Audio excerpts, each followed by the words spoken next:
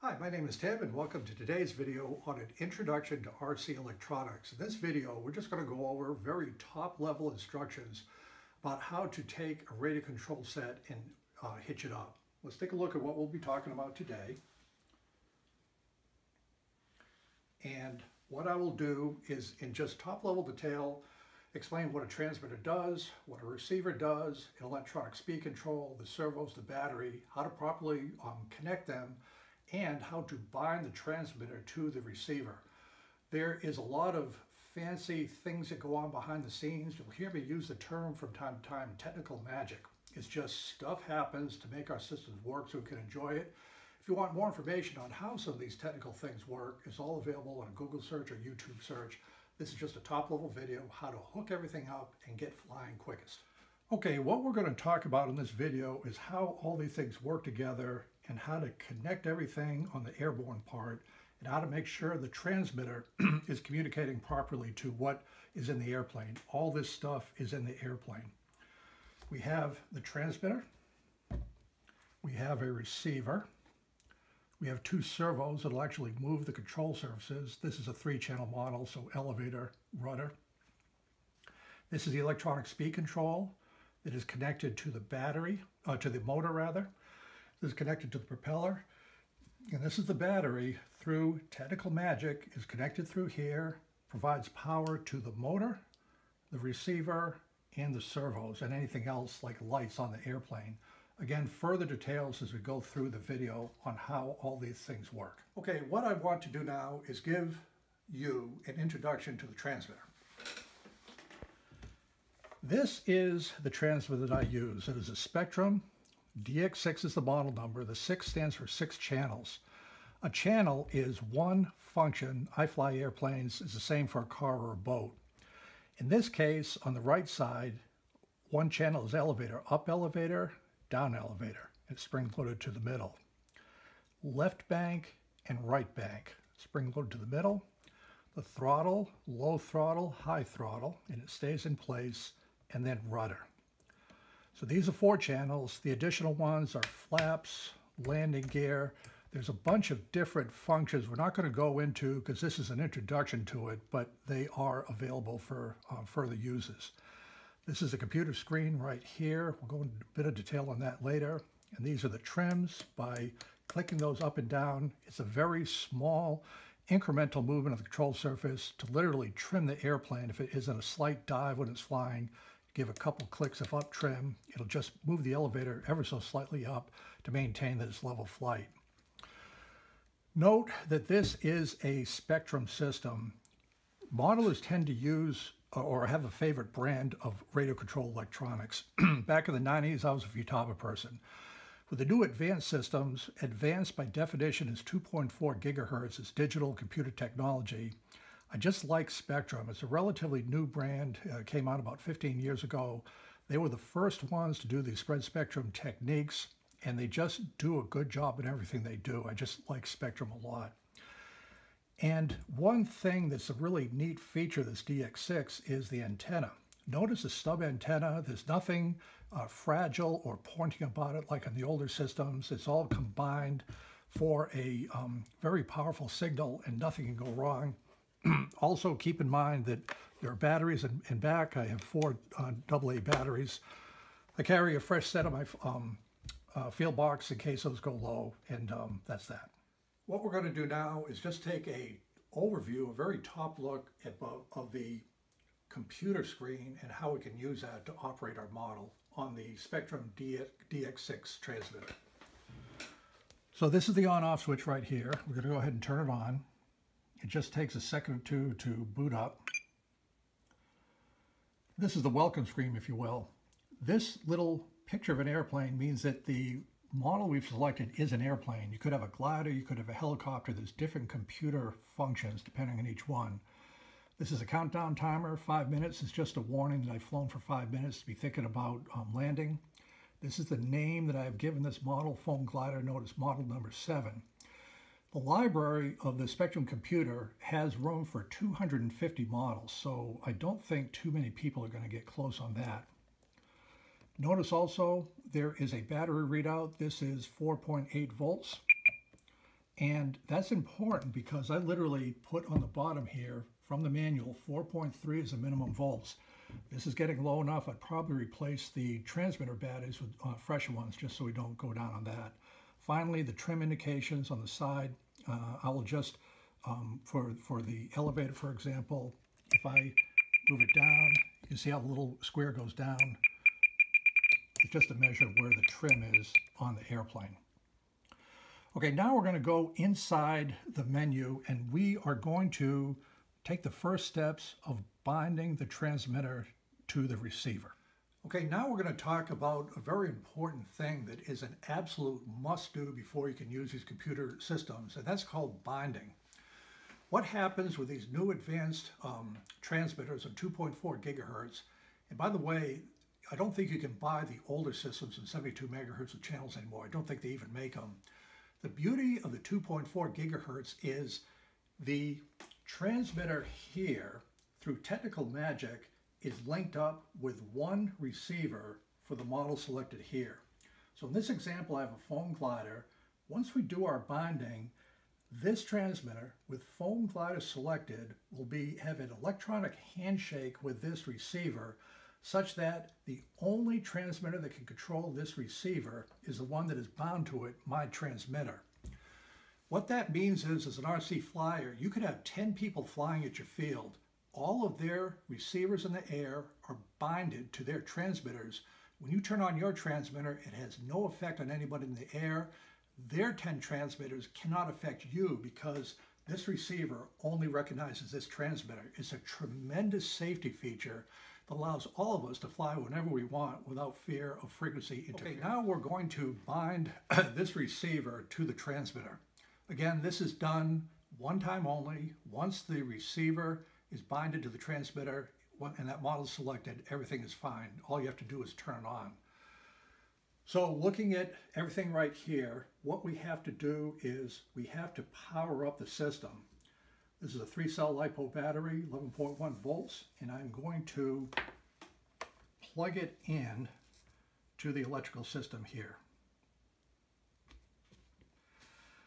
Notice the electronic speed control is flashing. Anytime you have a flashing light, that means something's wrong. In this case, the receiver is not yet binded to the transmitter, so the electronic speed control has no inputs from the receiver to do anything. It's a warning that you've got to do something, which is what we're going to do now. We're going to simply bind this transmitter to the receiver.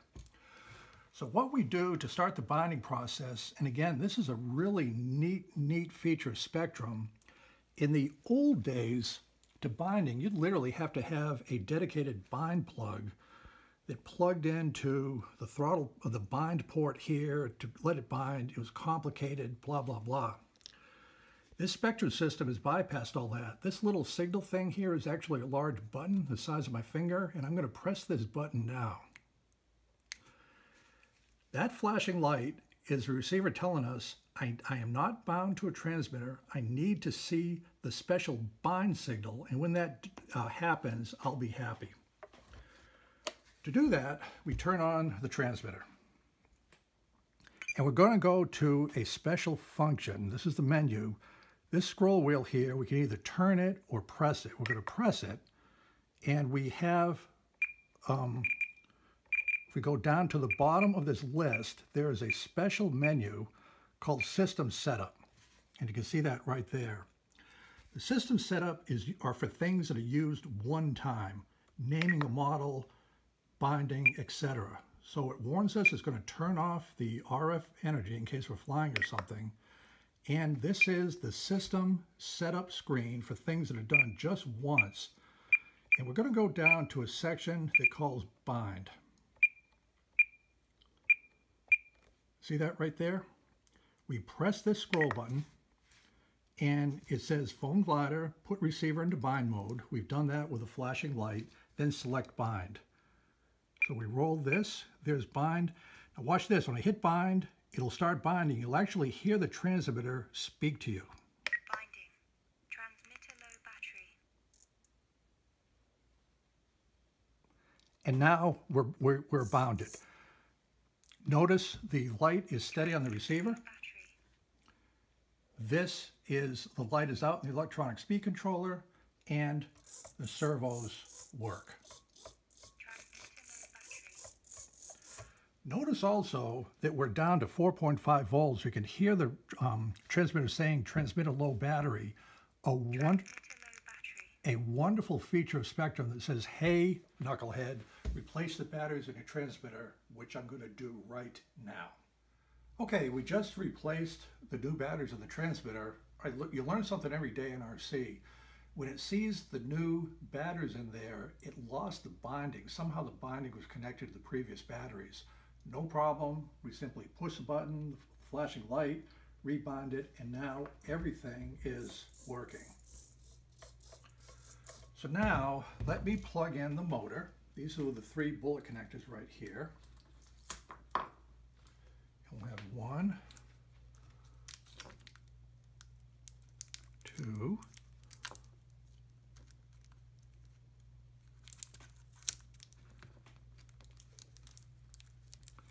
and now on the throttle, I'm going to hold this up. There's the motor operating with the throttle. So everything's connected. The transmitter is talking to the receiver. The electrical power is from the battery. The electrical power goes into the electronic speed control, which has a bunch of technical magic. It'll take the 11.1 volts from the battery, and through this little wire right here, it will provide the power to the receiver and to the servos, as well as the motor, these at a full 11 volts, to include the throttle of the motor.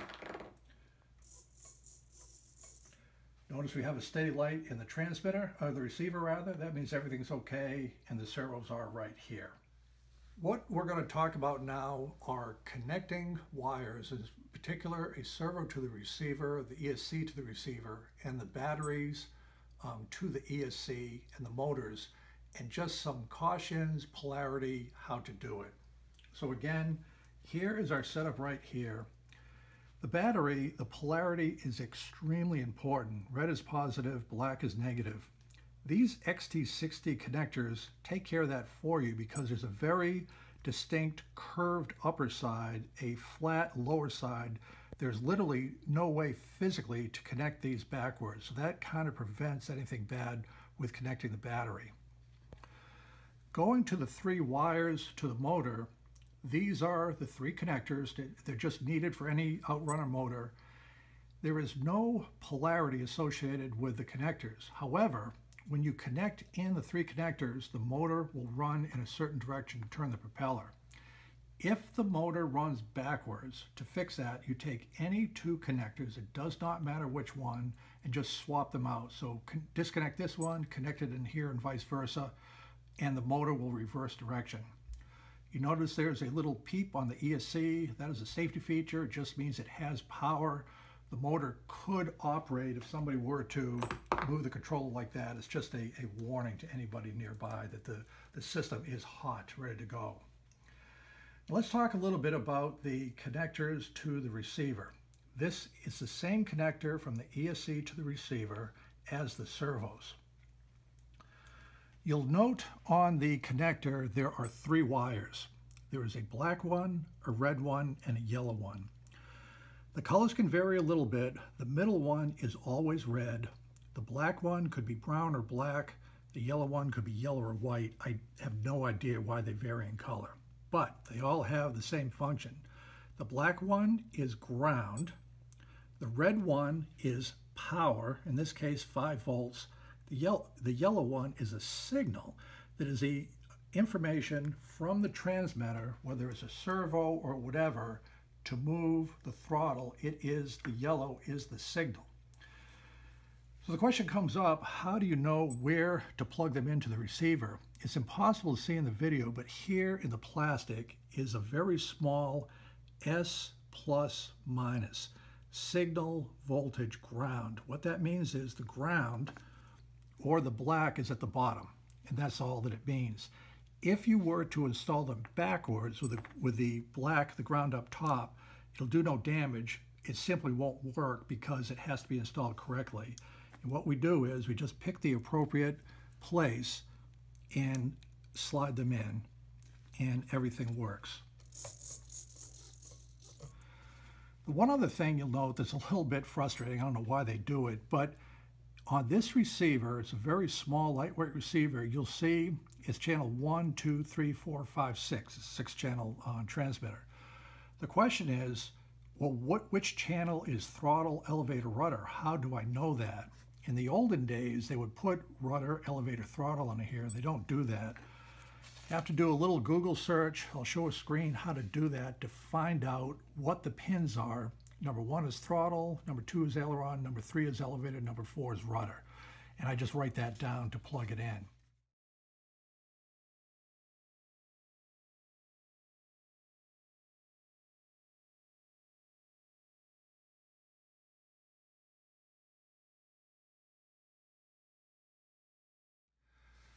So we're coming to the conclusion here. I just want to mention a few other items. You notice on the LiPo battery connection, we have the connection here to the system. I haven't said anything about this. This is what we call a balance plug. It plugs into the balance board. This is a necessary safety feature for when we are charging these batteries. This is 3 cells due to the technology, the technical magic of the LiPo batteries. Those 3 cells have got to be balanced in terms of their charging energy for safety to avoid one cell overcharging more than the other. You simply plug this into the balancing board, which is a standard feature of any new charger these days, and that will ensure that the cells are properly balanced as they're charging. And that's just a standard feature for today's radios. The final thing I'd like to mention is we went over this, and remember, elevator up, down, left, right for the bank, the throttle, and then the rudder. This is what is called a mode 2 with this setup, with the ailerons and elevator here, throttle and rudder here. There are mode 1 transmitters out there where the rudder function is over here, the aileron is here. It's just a preference. In the United States, virtually all transmitters are mode 2. You can swap this to mode 1 if you open it up and change springs and everything, just a heads up. So light means that there is signal going on to the system. Just always be aware when your model is on. And the final thing I want to mention is, notice we have model 7 here, foam glider. It's very important that when you fly that you select the model that is binded to your transmitter. What will happen is you might have 2 models, the foam glider and then your Piper Cub. If you finish flying the foam glider and everything's fine, you plug your battery into the Piper Cub, you turn on the radio and nothing happens. The reason is you probably still have foam glider selected. Just go into the menu, and I'll do that real quick here. So we go down to that system that you don't use that often, system setup. I'm going to do that. This is model select. And I'll go to the Pete and Paul here, select that, and go back to the main menu. And there's a Pete and Paul right there. Just keep in mind, when this is turned on with Pete and Paul, it's looking for the Pete and Paul receiver that it has the handshake to bind with. This is binded to the foam glider. It just won't work until I select foam glider, which is binded to that receiver. So again, thank you for joining me on this video. I have a continuing series of videos for RC beginners. Right after this, at the end, will be a link for that playlist if you'd like to see additional videos. Again, just an overview, how to connect everything up, how to make it work, how to bind. Should be helpful for the first-time RC flyer. Good luck, and we'll see you at the flying field.